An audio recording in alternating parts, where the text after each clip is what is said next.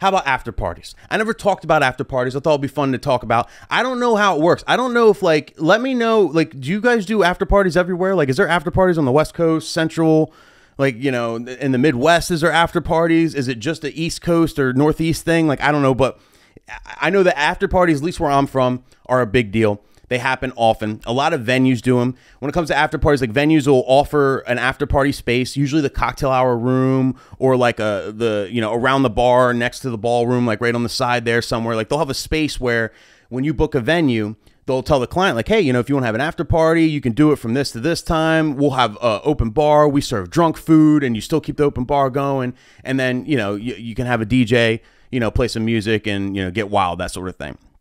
Now, some venues, especially the Philly venues, they have literal contracts with DJs where, like, when you book, if you book your wedding at the Ballroom at the Bend and you have an after party there, you have to use their after party DJ. So that's not something like we can personally sell if you're DJing the wedding. But it's also a cool thing. Check if you live near a city and, like, you know venues that do this.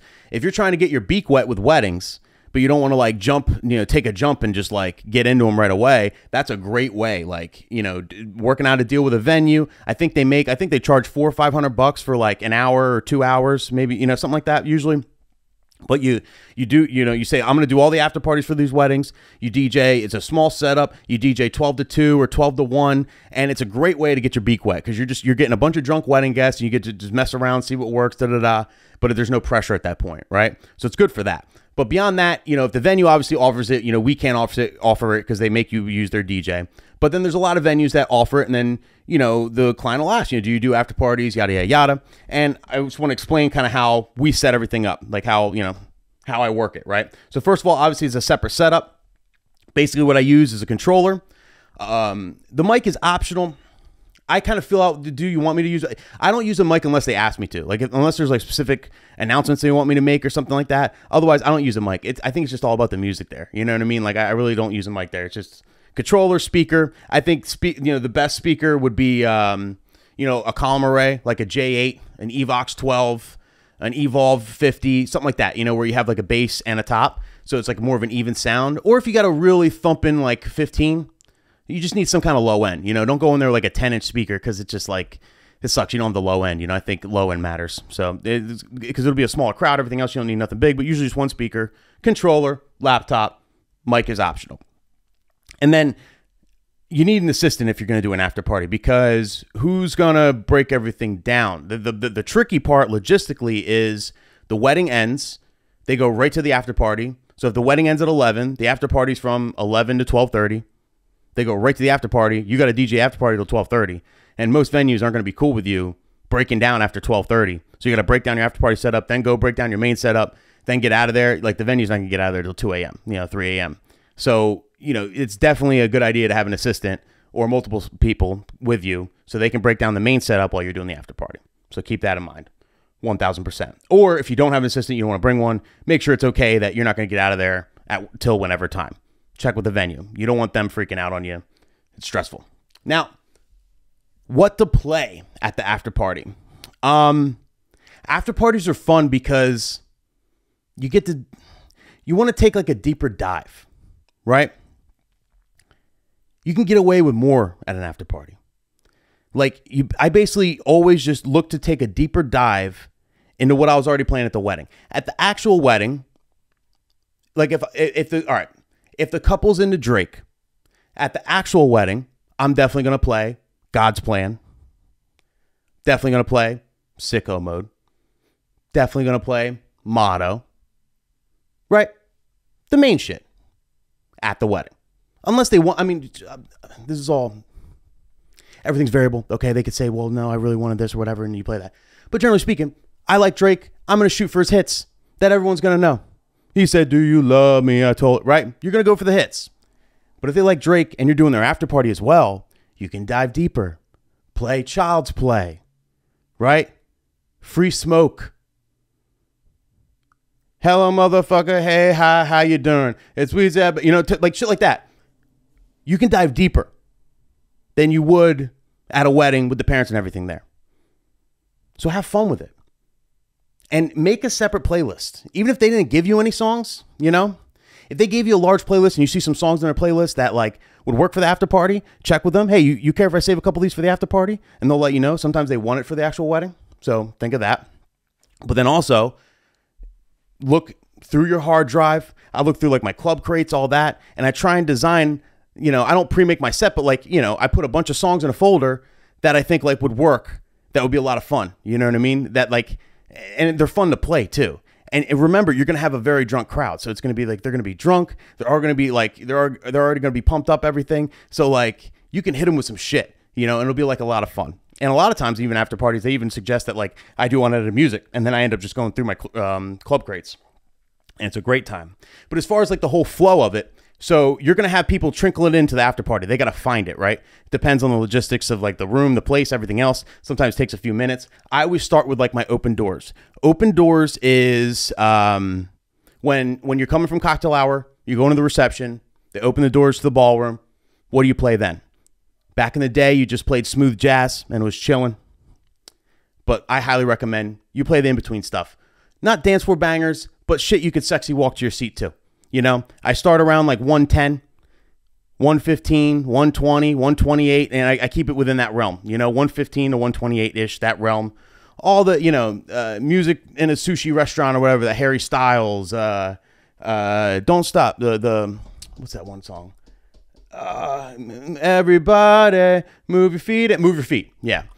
Junior, senior, whatever. Things like that, right? Things I wouldn't necessarily play for dancing, but like they're great, like upbeat kind of songs. So I start with kind of open doors type stuff, things I didn't play. Maybe I have to add to it, like I plan that. So like people coming in, it's bopping, but you're not like dropping back. You don't want to be dropping bombs or dropping these crazy songs when people walk in. It's like overwhelming, because they're going to sober up on the walk there.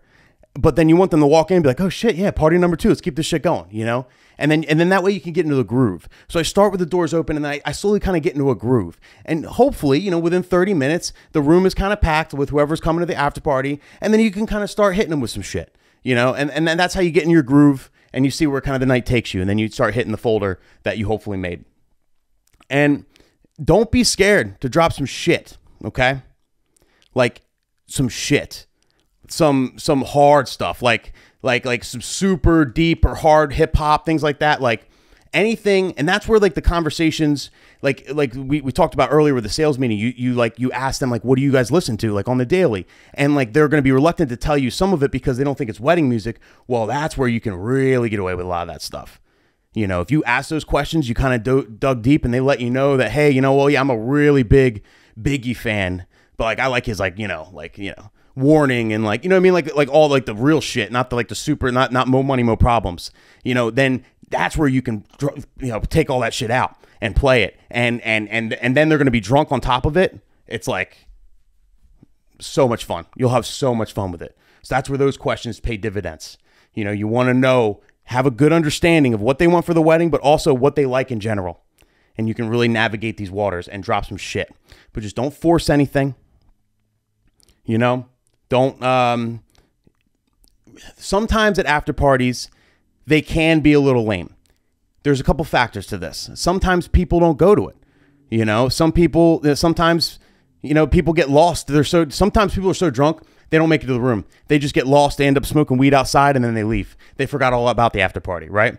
Sometimes, it's just, you just don't want to force it. I've had after parties where it's like more a 5 or a 6. The level of energy. People are tired. Sometimes people aren't big partiers, so like they busted their nut at the wedding. So like they get to the after party. It's like, they're just tired afterwards or whatever. Don't force it. If you have that situation, read the room, people.